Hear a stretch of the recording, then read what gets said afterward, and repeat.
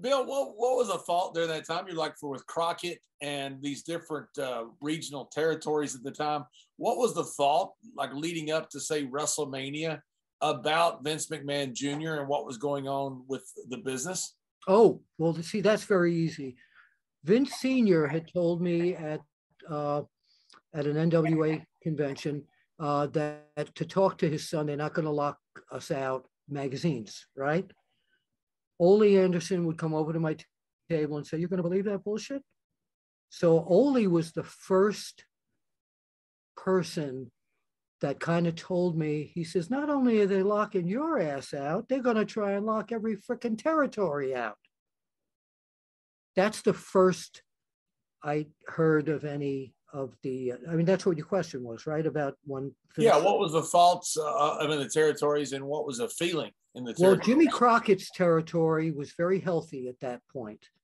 And Jimmy, with Dusty in the office there, felt very strongly that they could compete, with whatever Vince is going to do.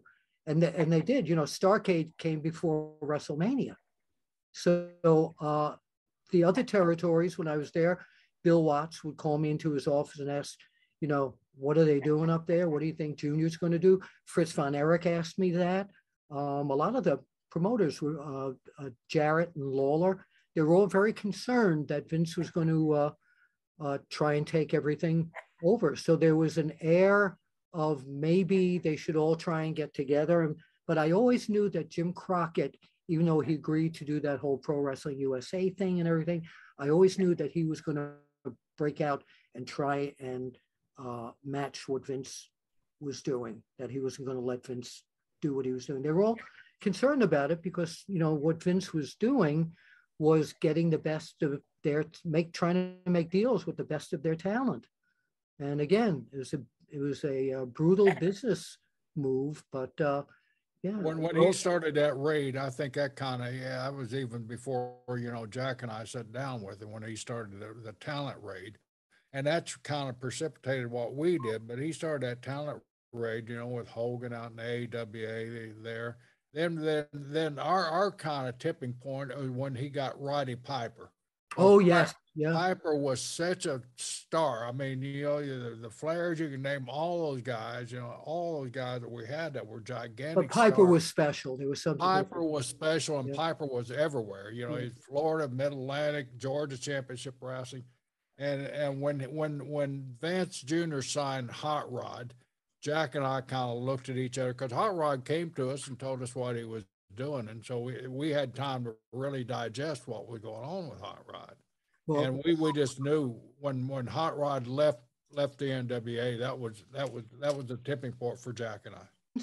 McMahon Jr.'s whole thing was, well, why can't we go into Charlotte? Why can't we go into Atlanta? What is it? There's no law.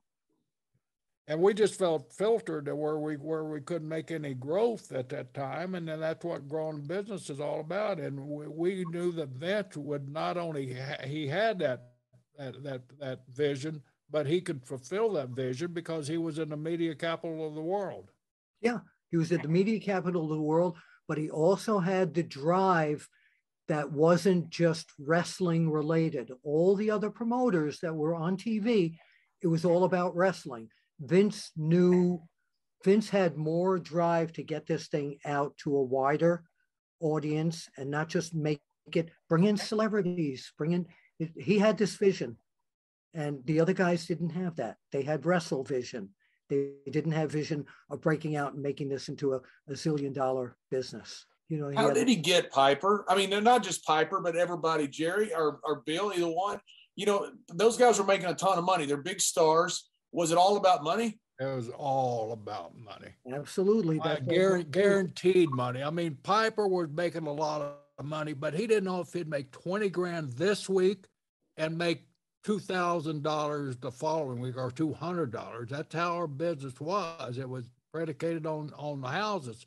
And we couldn't sustain Madison Square Garden on Friday night, Philadelphia on Saturday night, Boston Gardens on Sunday night, LA, we'd have Greensboro, which was a big payoff on Sunday night.